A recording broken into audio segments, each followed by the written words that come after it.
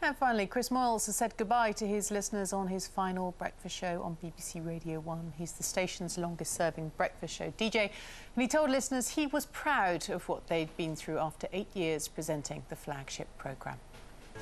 So, 100,000 texts on the last show. It's wicked. We're a tough act to follow. It's great.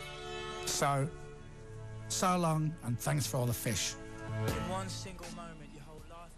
Chris Moyles there saying his goodbyes to his breakfast show audience.